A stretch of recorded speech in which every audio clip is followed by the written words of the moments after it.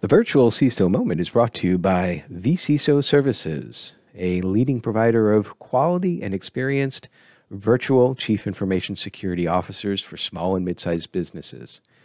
Check them out at vcisoservices.com. Hi, I'm Greg Schaefer, and welcome to the virtual CISO moment.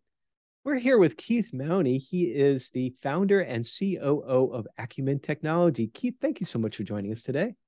Yeah, thanks for having me, Greg.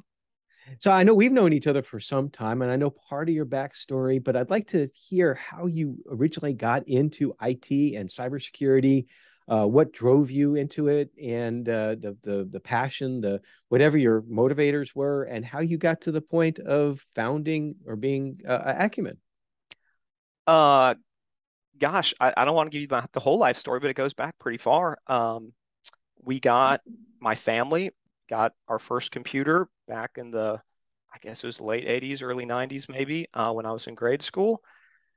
And I guess like a lot of kids, I figured out how to load up games on it. Even playing games on it back then, though, was kind of required some technical skill to copy these things off the floppy disk and load them up and set all your settings right on the computer. But I also found I discovered like BASIC on the computer, and I really took a liking to figuring out how to program the computer to do little things. I programmed to play tic-tac-toe and all this. And anyway, 10, print hello, 20, go to 10. yeah, there you go. Yeah. Exactly. And it goes from there. Yeah, you start Yeah. with that and kind of build from that. Anyway, so always liked it. As I got into high school, I actually put an ad on a BBS, just to dial up. I was the Nashville Exchange, just a little dial up BBS, and put an ad for doing web page design. And I was contacted by two folks. One of them was where I met Sonny Clark, who is my still now business partner, some 25 years later. So anyway, I after high school, I ended up joining up with Sonny at Advanced Network Solutions, and kind of a IT consulting company that evolved into an MSP as the industry kind of changed. And we ended up selling Advanced Network Solutions in 2011. Took a 5-year break from IT, went to business school, law school, flew an airplane, did all sorts of things, and then ended up deciding to get back into IT in 2016 with Acumen Technology, and and then here we are. So a little condensed there, but that's the whole history. Just always loved it as a little kid, I guess. I think that there's part of that story I didn't know. You say that you flew an airplane. What is Yeah, that? I uh, so as a little kid, I remember I was up in Ohio. I remember driving by the airport at Kent State University, always just fascinated by the little airplanes flying around. Much later in life, when I had the financial means and the time towards the end at Advanced Network Solutions, I got to where I had enough time to take off to go take flying lessons. I got my pilot's license, and then after we sold Advanced Network Solutions, I bought a Cirrus SR-22, Mm. and I had so many adventures flying around with that. Sadly, now I haven't flown in a while. It's one of those things that you have to have enough time to do often enough to stay proficient. Um, and I've got two young kids now and haven't had time, but yeah, it was a blast. Well, and part of the reason why I bring it up is that I owned a Cessna 172 and used to fly a lot. And I think I remember us talking about that a Yeah, little bit in the yeah. past.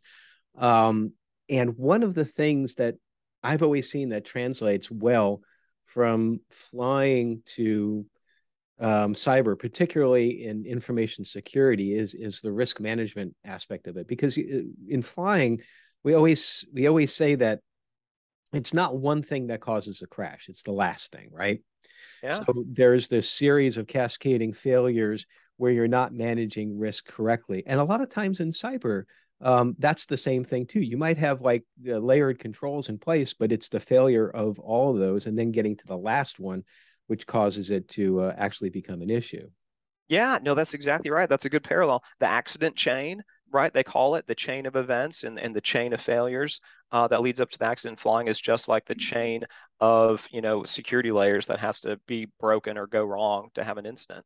Yeah, it's a good analogy. I know we've had discussions on the podcast before about how there seems to be a lot of military folks in some ways that are in cybersecurity because of almost the same sort of risk management mentality. So anyway, I just thought that that was an interesting side note there. But great history coming all the way through. And you actually you went to law school too as part of your training, right? Part of your education. I did. That's another interest. I did forensics back in grade school and debate, and always loved, just debating both sides of an issue and kind of the logical side of it. And it's funny, I found like contracts are kind of like programming in a way. You have terms that you define, kind of like you define variables, and then reference these terms throughout the contract, and you try to write it very precisely in a way, that I know people probably don't feel it ends up that way. They're oftentimes end up confusing and that people can't understand, which is a failure of the intent of the contract. The contract is supposed to make things as clear and laid out as possible, where there's Mm-hmm. no room for misinterpretation, just like you need to get a program very precisely written where you capture all possible scenarios and you've coded for every possibility. So I found a lot of parallels between the logic of even like the Boolean logic of like in a contract, the difference between saying if this happens versus only if this happens, the necessary condition versus the sufficient and all this. Anyway, it parallels the Boolean logic of programming very much. That's fascinating. So what can you give us a little snippet of like what a typical client for Acumen Technology is? Well, we work with a lot of regulated businesses. So we have big verticals with financial services clients like community banks and credit unions, and then healthcare as well. Nowadays, I mean, just as we're here to talk about, a huge part of IT is security. And we work with these regulated businesses that have a big demand to be secure. And all different sizes of business or more on the smaller side or The smaller side, our clients generally range from 20 seats to a few hundred. We okay. do go pretty far up market because we do a lot of co-managed clients. Some MSPs kind of focus on the ones that they can fully manage. And we find that oftentimes with community banks, they'll have some amount of in-house IT. So we find ways to tailor the agreements and co-manage, taking over certain aspects and letting the in-house folks, do their thing. So we'll tend to work with some larger clients that do have some in-house IT as well. Well, I'm interested to hear your perspective on this because you bring a rather unique set of skills to what you do in addition to just growing up, if you will, in IT. That's the term I use for myself Yeah. as well. But being a pilot and having the law degree and the MBA and all of that, plus working with we'll look at small and mid-sized businesses at this point in time, particularly in the regulated industries. What would you say from that unique perspective is one of the most significant threats for cybersecurity for small and mid-sized businesses today? I mean, it's got to be ransomware. I mean, but Mm-hmm. that's the threats are how you get the ransomware is a lot of different vectors. But overall, the overall thing is ransomware. I mean, at this point in time, if there's some sort of denial of service vulnerability, we're like, oh, no big deal. What's the worst that happens? Denial of service, I'll take it. Right. Compared to ransomware, years ago, when we were worried about, protecting networks and putting the firewalls in place and the antivirus software, worst case scenarios, you're getting pop-up ads, right? A virus gets through, a worm gets through, and you're either spreading emails that just spread for the sake of spreading, just for, fun or something of whoever wrote it, just to kind of prove they could do it, or you're getting pop-up ads. That was how they monetized it, right? They got little, they got the malware on the computer, which generated the ads. But ransomware, I mean, just changed the game. Now the stakes are so much higher. You have, back then it used to get through. Stuff used to get through, and you cleaned up computers. You got rid of the adware, no big deal. Mm-hmm. Now, one thing gets through, and it's a huge deal. So the stakes are so much higher. Where it's like you have to be at zero. You have to have zero ransomware get through. You need enough layers where, nothing at all is getting through. So it's tricky. Then you talked about, let me see if I remember the terminology correctly when we were talking about flying and risk management. Was that the failure chain or the fail chain? Yeah, well, in flying, you the accident chain, but Accident yeah, chain? yeah, yeah. In cybersecurity, I guess I'd call it the chain of failures. Yeah. So let's think about ransomware for a moment, because well, first of all, ransomware has evolved in some ways, where it used to be about, well, I'm going to encrypt your information and then pay us the ransom and we'll give you the decryption key and everybody's happy. Now, since people have realized that they can, if they have great backups, that's not going to be a threat to them, they've pivoted towards being more about extortion, about releasing the information. Either way, ransomware, I would agree, is a hugely significant threat out there. But let's think about the failure chain. Um, a lot of people are focused on the fact that credential reuse would be one, right? Yeah. Lack of multi-factor would be another one, I would think. Yeah, But absolutely. but even lack of multi-factor now, there's a new threat out there, well, quasi new, called MFA fatigue, and which you may have dealt with some of your clients. And so now we're at a point where we thought that we sort of had a silver bullet against ransomware and any sort of like credential attack. It's like, well, just use MFA and you're fine. Don't do SMS, do something a little bit more robust. But now we're that can be exploited. So I'm wondering, and this is just sort of like a stream of consciousness thought, what other controls to provide layer security in the failure chain might help to reduce that threat a little bit? Any ideas? Yeah, that's a good question. So more and more nowadays, it's additional layers inside the network. So it's the whole zero trust philosophy that like even within the network, more and more layers because assuming that, yeah, maybe it does get in. So, I mean, first of all, on the endpoint, EDR, Mm-hmm. I mean, that's a must have nowadays. Like something is going to get into that endpoint and EDR needs to lock it down fast before it can spread. Or application whitelisting. So, we're trying to make EDR a must have across all of our clients.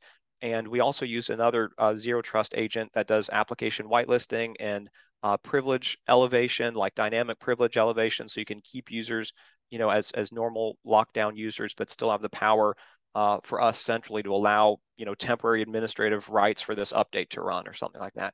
So previously, application whitelisting turns like antivirus on its head, right? Normal antivirus software is, allow by default with this blacklist. And EDR kind of builds on that. It's still allow by default with not just a static blacklist of what's not allowed, but a little bit more, dynamic of recognizing behaviors that shouldn't be allowed, but still allow by default kind of philosophy. Application whitelisting, it's deny by default, except for these signatures. They used to be hard to manage because we're constantly putting new patches and updates and keeping up with those signatures to properly allow those things was difficult. But the software is evolving where it's getting easier to do that and allowing those approved things to run with appropriate administrative credentials so it can install, but then not allowing that malware in. So that's super important. Um, Principle of least privilege on the network. I mean, the days of letting people just have like allow everyone open to the shared drive and things like that. I mean, it's super important. Like even if that computer does get taken over, the EDR doesn't stop it, making sure that ransomware can't spread on the network too far beyond that. It should only be what that normal user had access to, which might be pretty bad, but it shouldn't be encrypting your whole network and your backups and all that. So, keeping things patched, because a lot of times, these attacks, the malware's getting in, there's some process that's running as domain admin, running on that computer. There's some bug that allows it to like pull those credentials out of memory, get in the context of that admin, and then start spreading on the network. So, but ultimately there's some bug that wasn't patched to allow that to happen. So keeping those endpoints patched. But anyway, yeah. And then the firewall should be stopping these downloads as well if it's filtering all that. So lots of additional layers beyond just the MFA, because you're right. I mean, there's ways to get around that, unfortunately. Well, and I appreciate the detail there, because one of the things that we found, and you've probably seen this as well too, is that I was actually just speaking with a colleague actually earlier this morning, who is in IT and was somewhat frustrated about some of the controls that they have in place to limit access that they usually had beforehand, and it makes his job a little bit harder and all of that. But I think in general that there can be some friction among small and mid-sized business just general employees is like, why is security wanting us to do this? Why are they wanting to do us to do that? And the more that they can understand the threat environment and the why of what we do things, I think that that's where we failed in the security space as security pros, is that we focus so much on what you need to do and not the why you need to do it. So have you seen any issues with user adoption friction on that area? Yeah, and you know what the trend tends to be, unfortunately, that we really need to get through. A lot of times the executives are guilty. You Mm-hmm. know, they are sometimes the hardest ones to convince that they'll actually be like, okay, enable MFA, but I don't want it. I don't Yeah. want to deal with that. It's bad. I mean, they're not getting, you're right, they're not getting the why. We're not trying to inconvenience you. You're the most important. You're a huge target. You're out there. You're on LinkedIn. Everyone knows you're the CEO. They're going to be targeting you. They know you're going to have access to systems, and oftentimes they're hard to convince. And that's the exact wrong thing to do, because you're basically, as the CEO, saying, I think that it's inconvenient. I don't think it's worth it from a business perspective. And then that everything will just filter down from the top. So, well, I know that, at least for me, being in IT and InfoSec and an entrepreneur, um, is stressful, and you can't be beholden to your job 24/7. I like the fact that you took a few years off in order to explore other things. That's great. And but now that you've been back in the game, if you will, for like the 6 or 7 years or so, what do you do to separate yourself from the stresses of the IT infosec entrepreneurship world? Well, I think it'll be another thing we have in common. I love road biking. Mm-hmm. In fact, I got a good story on that front. I'm so excited about this. I recently did my first multi-day ride ever just a few weeks ago, end of Really? September.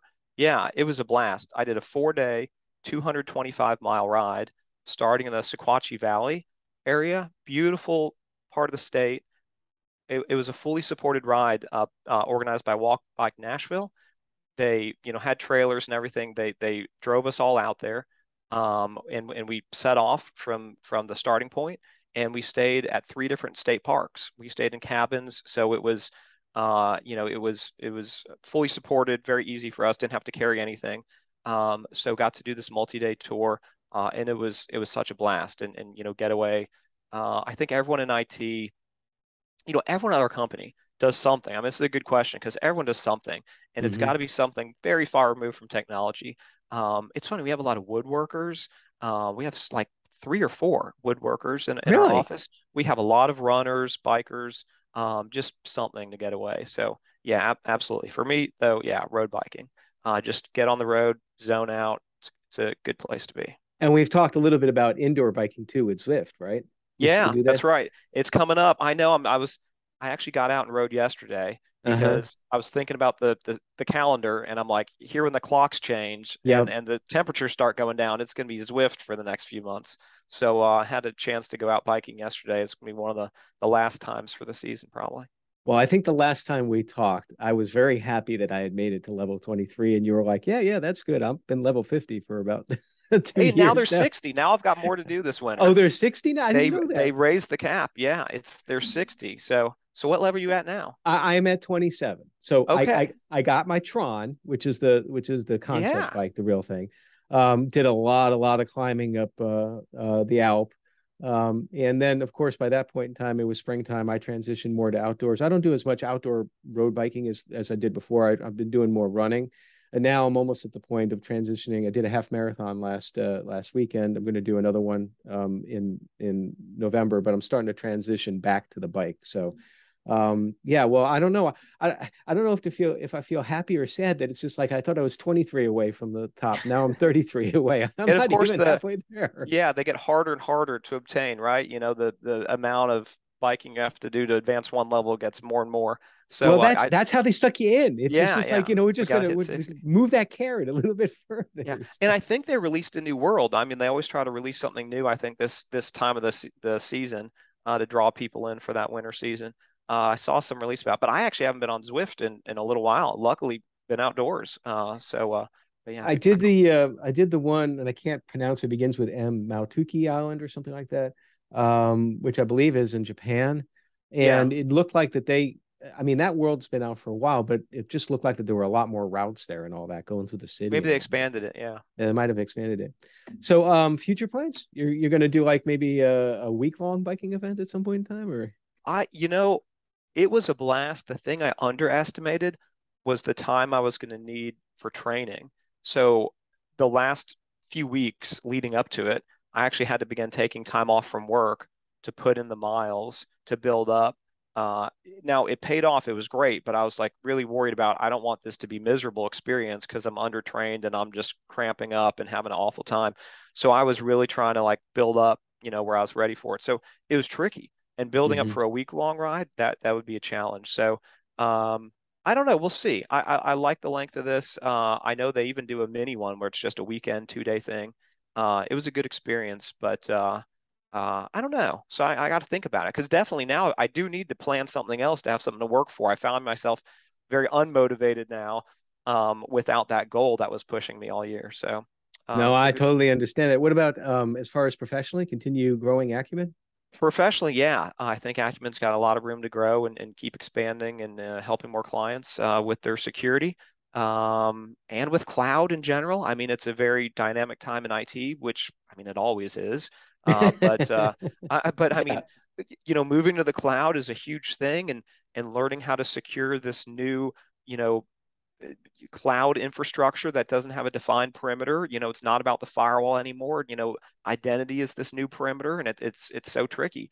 So it's a whole new ball game. So yeah, it's fun. I really love helping businesses make that transformation and get it secured. So yeah, that's the foreseeable future. And so much going on in that space. If we get back to what we were just talking about with culture and from the top down, where if you don't bring it from the top down, then you might have the risk, if you will, of business units going out for shadow IT, getting their own SaaS based solutions for whatever it is they need to do. If security is just strictly no, no, no, you can't do that. But uh, probably shadow IT is a conversation for another day. We could talk Well, about that for one a long thing on time. that, I really love, I want to share with you this analogy that this gentleman from a healthcare company shared with me once.